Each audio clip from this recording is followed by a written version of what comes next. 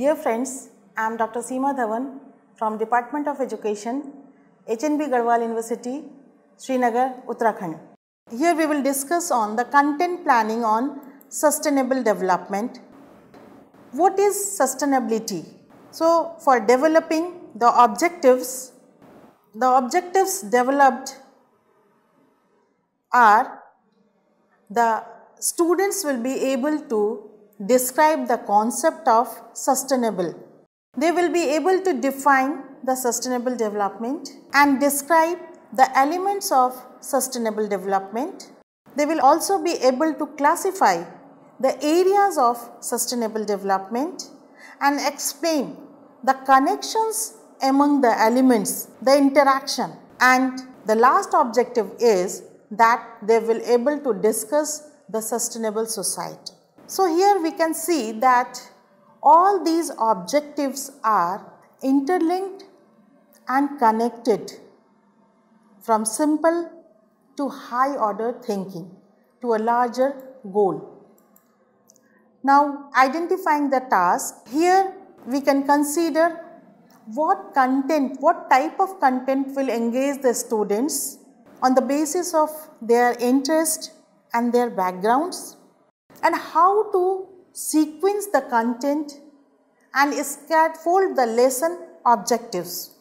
Now, while deciding the resources or selecting the content will be selected on the basis of the goals, that is the concept of the sustainable, the definition of the sustainable development, the areas of sustainable development and their relationship, that is environment, economy and equity, and the further elements in these areas and their relationship, and then what is a sustainable society, how we can say that this society is sustainable, and also to decide to use a tool of well-being for sustainable society.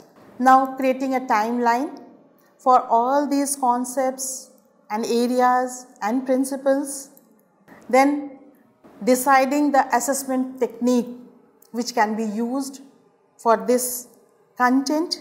For assessment method, objective type questions will be used.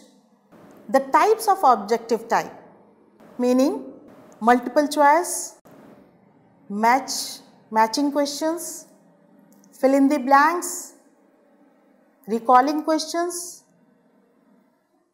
then short answer type questions, that students can answer in limited words. It also includes long answer type questions where the thinking process and the reflection of students can be assessed, their concept formation can be assessed. There will also be group work and teamwork and project work. All these are the assessment techniques for this content. For managing the integration, there will be integration of the knowledge of concept and their relationship, the areas and their relationship. There will be integration of theory and practical experiences, individual and group work, knowledge and skill, and of course there will be integration of use of technology in this content. Then the next step is writing the content and finalizing the plan.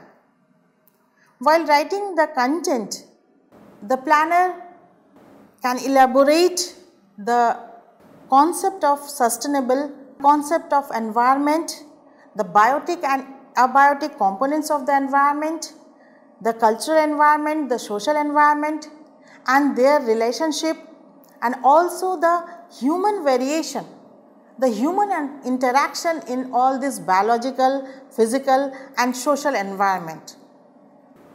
They can also explain the relationship between man and environment, how the actions of man influence the environment, and in turn influence the society. The component of physical man is also a biological community. Then it can be discussed why the issue of sustainability. What are the problems?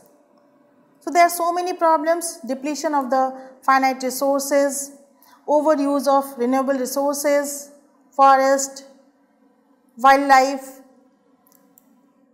Also discussing about the pollution, air pollution, water pollution, noise pollution, soil pollution.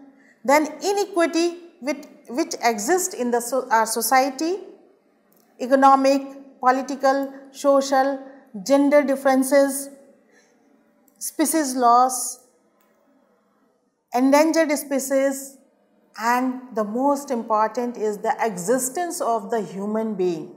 So, for all these reasons, sustainability is very important. Knowing about sustainability is very important. Now, what is sustainability? It is the ability to sustain. To sustain what?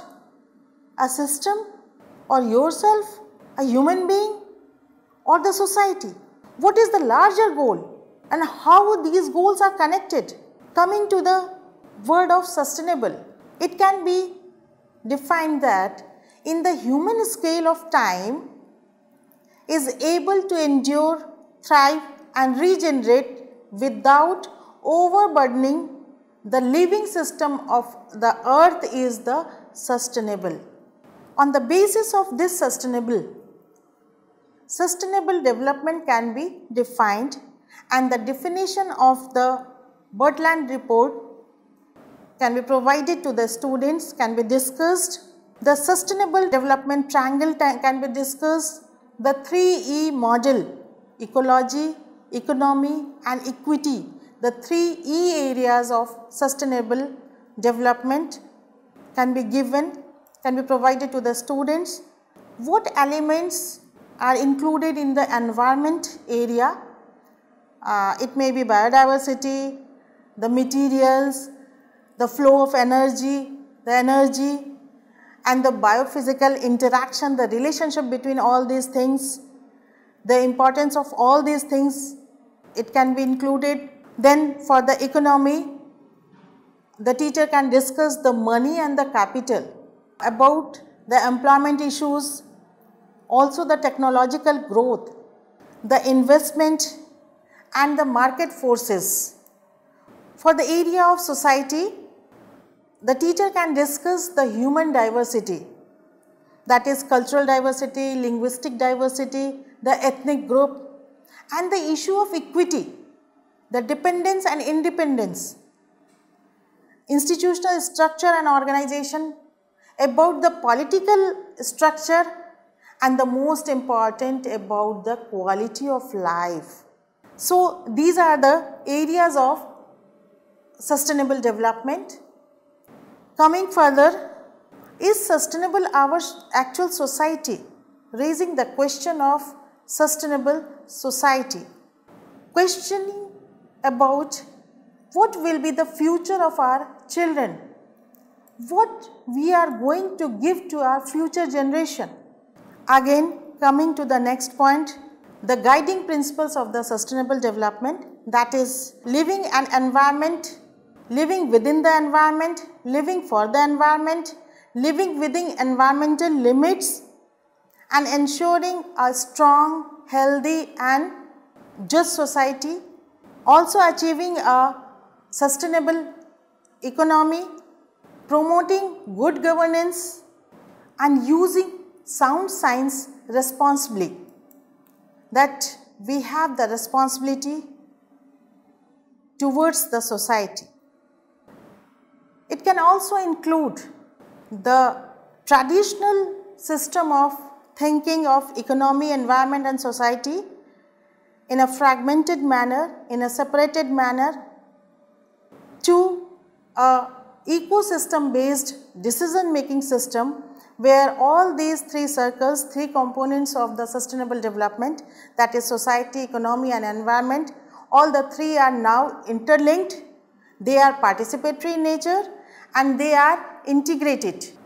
So, on the basis of all these, sustainable society can be defined as it is the one that can persist over generations, one that is far seeing enough, flexible enough and wise enough not to undermine either its physical or social system of support. Similarly, about the human health and the well-being of the society. Without being healthy, a society can't persist, can't sustain. So, the human health or well-being, considering this, a sustainable society is characterized by people coexisting harmoniously within local, national and global communities and with nature, is one that is physically, psychologically, spiritually and socially healthy. And then after discussing the sustainable society, the characteristics of sustainable society, the importance of sustainable society, a project work can be given that conduct a survey on sustainable society using well-being tool. So, it is a project work and a well-being tool will be provided to the students, or they can be, the questions can be raised for including the statements related to well-being, and a tool can be developed with the help of the students about the well-being, and that tool will be used to conduct a survey to see how sustainable is the society. So, for this project work, the student will inspire, they explore, they will go to the real community and find, they will gain experiences. In science, process is more important than product. So, during the process, they will learn about the sustainable society, sustainable development concept. So, in this way, a content can be planned in different areas. Hope you will plan efficiently in future. All the best. Thank you.